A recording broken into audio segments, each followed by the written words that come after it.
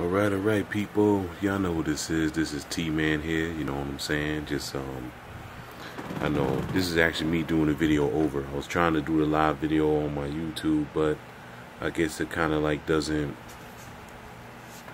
be so clear. But yes, I just want to, talk, I just want to say rest in peace to the Queen of Soul, Aretha Franklin, and when I had turned on the news and I heard about it, I was like, wow,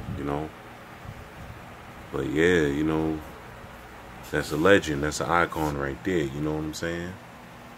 And even somebody like myself is saying that because that's a icon legend there. Hearing that news, I was like, wow, couldn't believe that. And I was just like, it just hurts to hear that. You know what I'm saying? And rest in peace to Aretha Franklin, aka the Queen of Soul. You know what I'm saying? She worked hard to get to where she had to go. You know what I'm saying? Put in the work.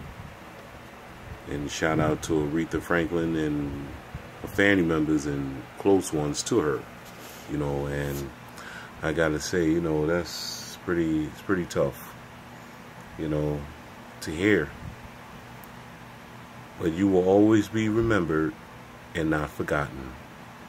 Aretha Franklin. You made a lot of wonderful hit records. You know what I'm saying?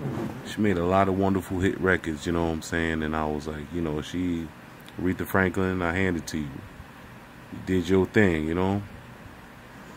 Sad that you're no longer here with us. I gotta say rest in peace. To the Queen of Soul, Aretha Franklin.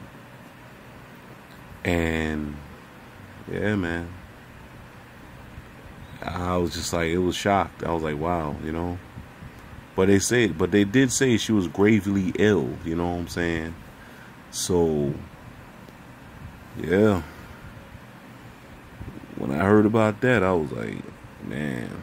But Aretha Franklin, my condolences go out to her family members and her close friends and stuff like that, you know what I'm saying? And I just want to say, let's rest in peace, Aretha Franklin. You will always be remembered and not forgotten. And, just had to keep it short. And that's all I had to say. Peace. One.